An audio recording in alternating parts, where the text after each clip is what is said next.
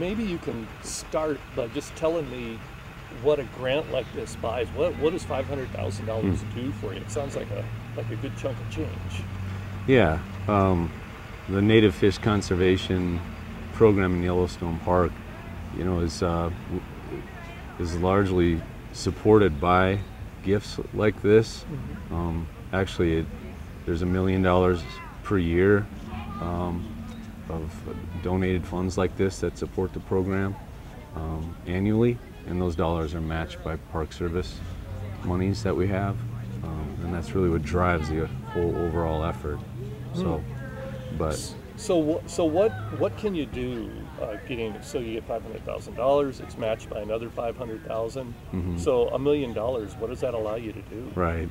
Well, a large part of our work up here is the major, effort we have on Yellowstone Lake to restore the Yellowstone Lake ecosystem, and where our native Yellowstone cutthroat trout persisted for thousands of years. They were the sole trout of the lake, and they supported a food web there, a natural food web that includes things like ospreys and bald eagles and grizzly bears, river otters, and these kinds of things that people love to come and see in this park. So this effort is more than just a fisheries restoration effort. It's actually an ecosystem restoration effort, and that's what this money is buying. A part of this that we're doing is suppression of a non-native species that was introduced to the lake trout, which are not native to Yellowstone Park. And they're large predatory fish that prey upon the native cutthroat trout and cause a steep decline in the native cutthroat trout.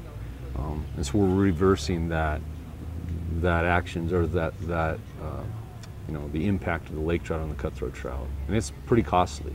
So yeah, how do you do that? How do you go about that? So we have a large netting program, a gill netting program that's targeting these invasive non-native lake trout. And we net the lake trout from when ice comes off first in the spring, usually in late May, all the way through towards the end of October. We have a large netting program with multiple commercial size boats and crews that are targeting these non-native lake trout and removing them from Yellowstone Lake. And how successful is that? Does that really work? Because it seems like there would always be some that get away and then they just come back again. Yeah, the lake trout, with the technologies we have right now, will always persist in Yellowstone Lake. We don't have a way to completely remove them, but what we can do, and what we are doing, is annually netting them and suppressing the population, which then allows the native cutthroat trout to rebound and return to their important ecological role in the ecosystem. Okay, and you talked about the gill netting. Are you doing anything else? Is there any other technology that works? Yeah, gill netting is still the best method to suppress these non-native lake trout, but we are really working hard to develop alternative methods that will hopefully be more efficient over the long term to keep the lake trout population low and suppressed. These methods are focused on the lake trout spawning sites that we know of in the lake. The lake trout spawn in the fall of the year, and we're developing methods that kill the eggs on these spawning sites, which are really focused, limited areas that we can probably, we believe, be really effective at suppressing the population. And how do you do that? Yeah, the method that's proven so far to be the most effective to kill lake trout eggs on spawning sites is actually just taking the dead lake trout themselves from the netting program and putting them on top of the spawning sites after the lake trout spawn. And the decomposition of those carcasses causes a loss of the dissolved oxygen in the water, and then it kills the lake trout eggs just within a few days. So we're moving forward pretty quickly on further refinement of that method, and we'll hopefully be implementing it at a larger scale as the years go on here. Well, that's a pretty cool system. So it doesn't involve any chemicals or anything like that. Right. So the methods that we're working on really hard right now to kill lake trout eggs on these spawning sites don't involve bringing any foreign material into the lake at all, at least right now. And so we talked a moment ago about how you're never really going to get complete eradication. So Yeah. is one part of this program or another, either the gill netting or the spawning beds or both, going to have to go on indefinitely? Yeah, for sure. You know, if any of these methods to suppress the lake trout were discontinued, the population would rebound and once again take over the lake and harm the cutthroat trout. You know, that threat is always going to be there, and so this is a program that will need to be maintained long term to some level. Yeah. We were talking about how when I fished the lake back in the late 90s, how it was so much different than when I came back in about 2006 to fish it again. Sure. What's it like now? How far back have you gotten? Yeah, you know, the numbers now of the cutthroat trout in Yellowstone Lake are not yet what they were, you know, in the 1990s prior to the impact of the lake trout, but they are rebounding, and the population is, you know, there are an abundance of extremely large cutthroat trout now in Yellowstone Lake. The fishing is actually really, really good, and I would encourage people to come up and experience it. Yeah. Hey, can you give us a little history? So how did we get lake trout in Yellowstone Lake? You know, we're not sure how lake trout got introduced to Yellowstone Lake. They were intentionally introduced to Yellowstone National Park in another lake in the upper Snake River system, and these lakes are called Lewis and Shoshone lakes. The U.S. Fish Commission stocked those lakes with lake trout in 1890. So lake trout have been in Yellowstone National Park for a long, long time, but they were not found in Yellowstone Lake until 1994. And even now, we still do not know how they got introduced to the lake. Wow. Is there a migration path that they can follow? No, there's no natural connection between lakes in the upper Snake River system to Yellowstone Lake directly. There is a natural connection between the Snake River system and the upper Yellowstone River system south of the park. It's a place called Two Ocean Pass. And there is a chance that the lake trout actually accessed Yellowstone Lake over time by swimming up and over Two Ocean Pass. That's just a hypothesis that you know, it's just an educated guess, I guess you'd say. So do you know why back in 1890 the fish were introduced into Sure. Lewis and Shoshone? Yeah. Well, just soon after the park was created in 1872, you know, it was recognized a large portion of the park was actually naturally fishless. And it was because a lot of the waters are above barriers to fish movement, waterfalls and things like that, that fish, once the glaciers receded, fish didn't have access to these upper headwater areas due to the waterfalls. And so nearly half the park actually had no fish. The waters of the park actually had no fish. So, and at that time, the U.S. Fish Commission was established at that same time, and they recognized opportunities to introduce fishes to these waters that didn't have any. So that's what happened then, beginning in 1889 and 1890, and then moving on up through the early 1900s. A lot of fish were stocked from outside Yellowstone that were brought in, and some of the first ones were these non-native lake trout. Yeah. And it wasn't just lake trout either. No, right.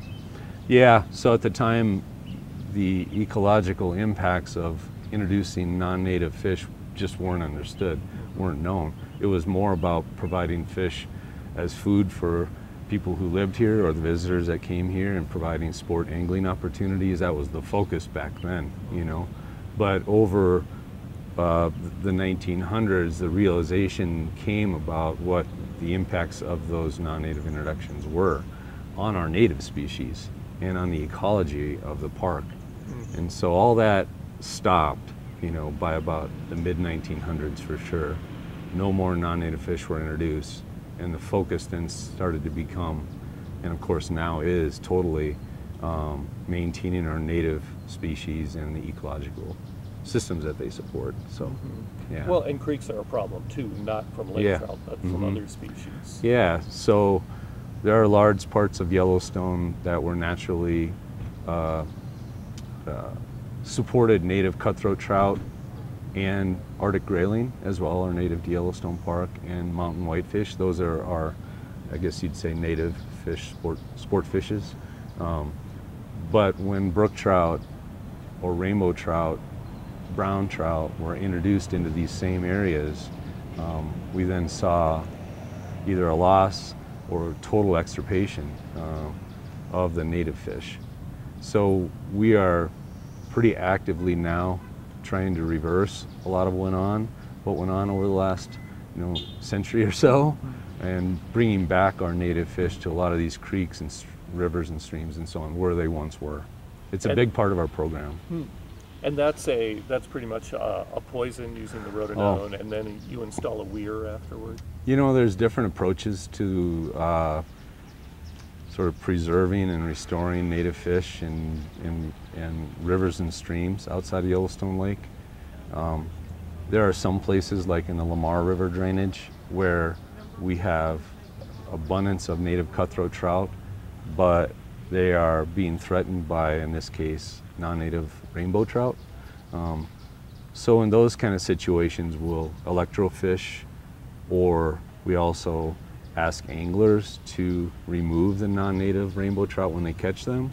So it's a selective removal of the non-natives to preserve the cutthroat that remain there. That's one approach.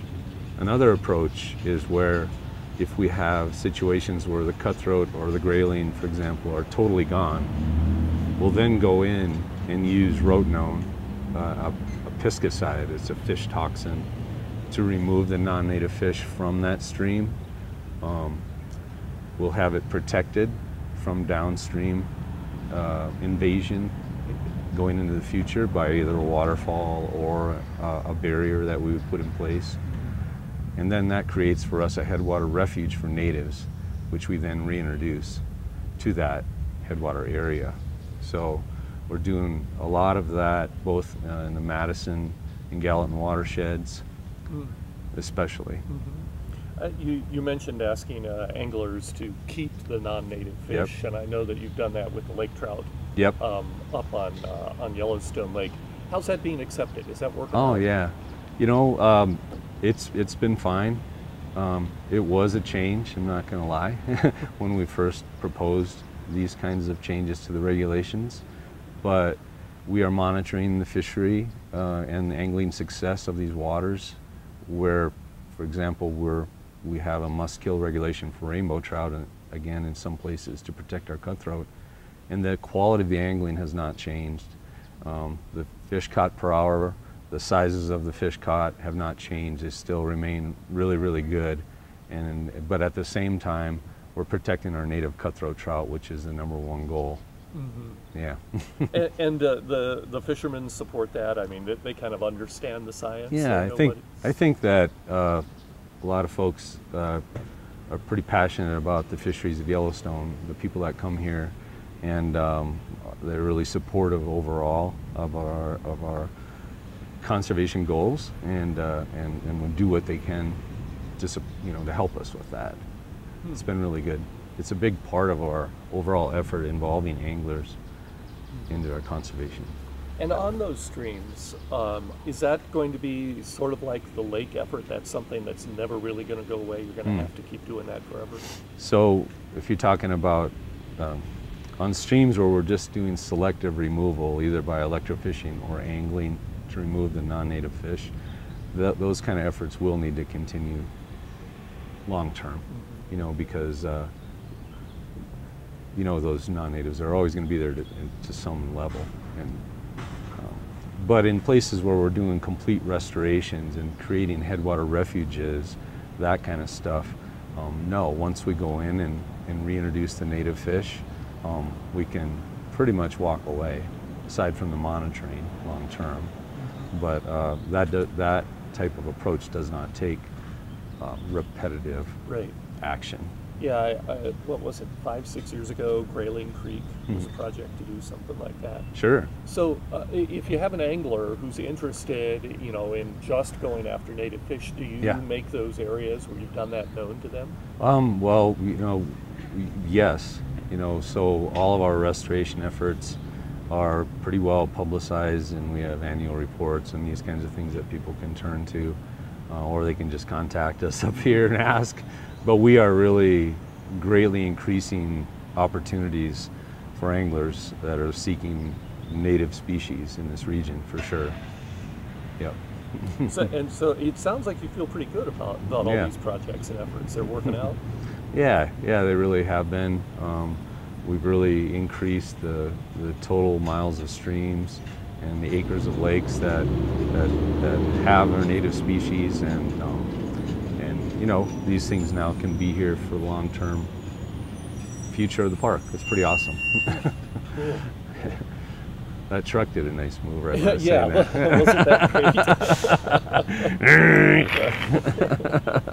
great? Any thoughts on the? I guess one thing I did want to get to was, because these efforts are going to go on basically forever. Are you challenged, or do you find it daunting to always having to be looking for money to fund this?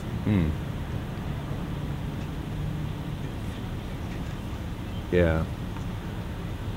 So I guess I would say that our native fish conservation program when it was originated in 2010, it had a 20-year vision. So we're kind of right in the middle of that now. The work to control lake trout in Yellowstone Lake is always going to have to continue at some level, but what we're working really hard at now is crashing that population so that long-term maintenance will cost much, much less. Regarding the backcountry stream restoration work, we have benchmarks that we're seeking to achieve, and once we meet those, then even that effort can be far reduced long-term. So. When you were able to isolate a backcountry creek and restore the headwaters, for instance, does that help downstream at all? Oh yeah, it'll help in terms of fish that stray out of that upper headwater restoration area then are caught by anglers downstream, which is pretty cool, So we've seen that already quite a bit. Yeah. So it's kind of like a protected breeding ground. True. For the entire creek. Yeah, to some degree. Yeah, so it diversifies the downstream fishery to some extent. Yeah. All right. Cool. Well, thank you. Yeah, you bet, it. man. All right.